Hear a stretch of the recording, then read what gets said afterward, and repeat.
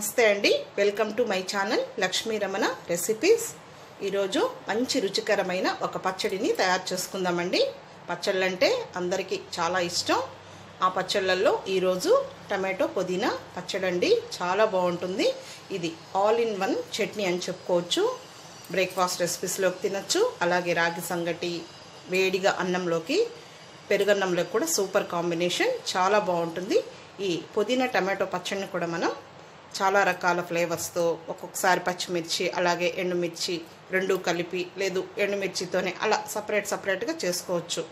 కొన్ని ఇంగ్రీడియంట్స్ కూడా యాడ్ చేసుకొని, అంటే పల్లీలు, పచ్చిశనగపప్పు అలా. ఈరోజు మనం ఈ మెథడ్లో చూద్దాం. మిగిలినవి ఇంకొక రోజు నేను వీడియోస్ అప్లోడ్ చేస్తాను. కావలసిన పదార్థాలు చూద్దామండి. ఇది పుదీనా, మీడియం సైజు పుదీనా కట్ట ఒకటి నీట్గా ఒలిచేసేసుకొని, వాష్ చేసేసుకొని వాటర్ అంతా డ్రైన్ చేసి పెట్టుకోవాలి. అందులోకి 3 టమాటోలు ఈ సైజులో ఉన్నవి, ఇవి కూడా నీట్గా వాష్ చేసి పెట్టుకోవాలి. తర్వాత 15 పచ్చిమిరపకాయలు తీసుకున్నానండి. ఎందుకంటే పుదీనా వేస్తున్నాం, అలాగే టమాటో, మళ్ళీ కొంచెం చింతపండు వేయాలి, ఉల్లిపాయ, వెల్లుల్లి. సో వీటన్నింటికి మనకు కారం కరెక్ట్గా ఉండాలి. కారం కూడా మీ ఇష్టం, కానీ పచ్చళ్ళకు కొంచెం కారము, పులుపు అదంతా ఉంటేనే మనకు టేస్టీగా ఉంటాయి. తర్వాత పచ్చి కరివేపాకు కొంచెం. ఇప్పుడు మనం తయారీ విధానం చూద్దామండి. ముందుగా స్టవ్ వెలిగించుకొని ప్యాన్ పెట్టుకొని, ఇందులో 1 టీ స్పూన్ నూనె వేసుకుందాం. 1 టీ స్పూన్ ధనియాలు, 1/2 టీ స్పూన్ జీలకర్ర. అంటే ఈ పచ్చడిని కూడా ఇలా ధనియాలు, జీలకర్ర ఒక ఫ్లేవర్ అండి. మళ్ళీ మినప్పప్పుతోనే ఒక ఫ్లేవర్, అంటే దీంతో మినప్పప్పుని యాడ్ చేసుకోవాలి. అన్నీ కలిపి ఒక ఫ్లేవరు, అలా రకరకాలుగా చేసుకోవచ్చు. ఓన్లీ పచ్చిశనగపప్పు, ఓన్లీ మినప్పప్పు, అలా రకరకాలుగా చేసుకోవచ్చు. అవన్నీ కూడా నేను మీకు వీడియోస్ అప్లోడ్ చేస్తాను. ఈరోజు ఓన్లీ ధనియాలు, జీలకర్ర ఫ్లేవరు. ఇప్పుడు ఇవి వేగిన తర్వాత, సగం వేగిన తర్వాత ఈ పచ్చిమిరపకాయలని వేసేసేయాలి. అలాగే ఇందులో కొద్దిగా చింతపండుని ఇలా కడిగి వేసేయాలి. అంటే చిన్న నిమ్మకాయ సైజ్ అంతా చింతపండు. ఇప్పుడు ఇందులో పచ్చి కరివేపాకుని వేసేసేయాలి. ఇప్పుడు ఇందులో ఒక 10 వెల్లుల్లిపాయలని పొట్టు తీయకుండా వేసేసేయాలి. ఇవి కొద్దిగా వేగిన తర్వాత ఈ పుదీనాని కూడా వేసేసేయాలి.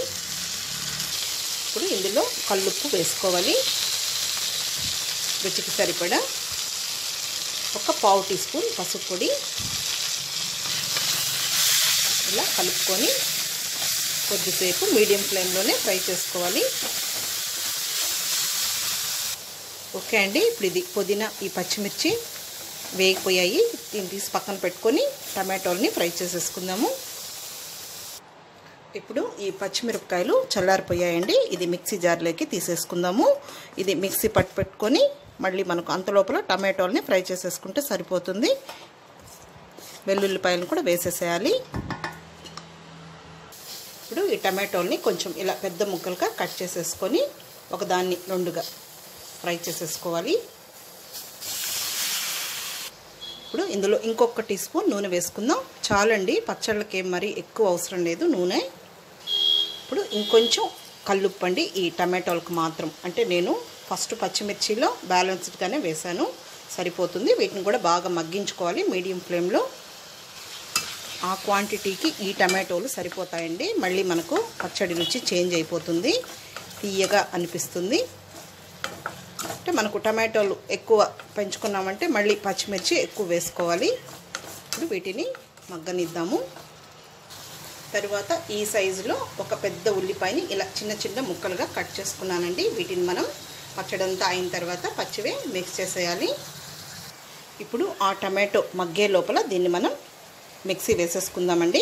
మీకు రోల్ అవైలబుల్ ఉంటే కూడా రోట్లో చేసుకోవచ్చు, కానీ మిక్సీలో కూడా మనం రోట్లో లాగే టేస్టీగా చేసుకోవచ్చు. ఇలా కంటిన్యూగా వేయకుండా మధ్య మధ్యలో నిలుపుకుంటూ వేసుకోవాలి. ఇక్కడ చూడండి, ఈ విధంగా వేసుకోవాలి, మరి మెత్తగా వేయకూడదు. ఇప్పుడు మళ్ళీ మనం టమాటో కూడా వేయాలి కాబట్టి మళ్ళీ ఒక తిప్పు తిప్పాలి కాబట్టి చూద్దామండి టమాటో ఎంతవరకు వచ్చిందో. చాలండి, మరి ఎక్కువ వేగిపోయినట్టు ఉండకూడదు, అలా వేగి ఉడికినట్టుకి మధ్యలో ఉండాలి. ఇప్పుడు మనం స్టవ్ ఆఫ్ చేసేసి దీన్ని చల్లారనిద్దాము. ఈ టమాటో చల్లారిపోయింది. ఇదంతా కూడా మిక్సీలో వేసేసుకుందాము. జస్ట్ అలా తిప్పాలి అంతే, ఎక్కువ వేయకూడదు.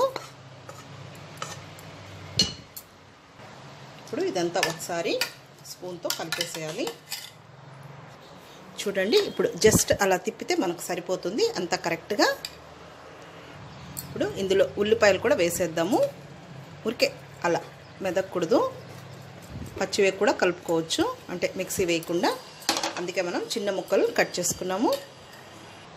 అంతే అండి. చూడండి, మనకు ఆ విత్తనాలు, పచ్చిమిర్చిలోవి, అలాగే అక్కడక్కడ టమాటోలు, ఉల్లిపాయలు, పుదీనా అన్నీ కనిపిస్తున్నాయి. సో ఆ విధంగా మనం మిక్సీ వేసుకోవాలి. ఇప్పుడు కావాలంటే మనం దీన్ని ఒక గిన్నెలోకి తీసుకొని ఆ పెనంలో కొంచెం నీళ్లు కావాలంటే మిక్స్ చేసేసుకోవచ్చు.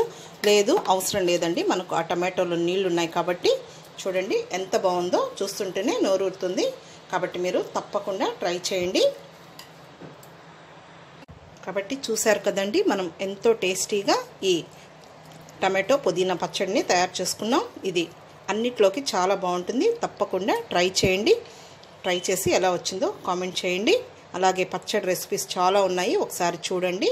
నా ఛానల్ని సెర్చ్ చేయండి. ట్రెడిషనల్ రెసిపీస్ కూడా చాలా ఉన్నాయండి. ఈ వీడియో మీకు నచ్చినట్లయితే నా యూట్యూబ్ ఛానల్ లక్ష్మీ రమణ రెసిపీస్ని కొత్తగా చూస్తున్నవారైతే నా ఛానల్ని తప్పకుండా సబ్స్క్రైబ్ చేసుకోండి. నచ్చితే లైక్ చేయండి, షేర్ చేయండి. ఇంకొక వంటతో మళ్ళీ కలుద్దామండి. నమస్తే.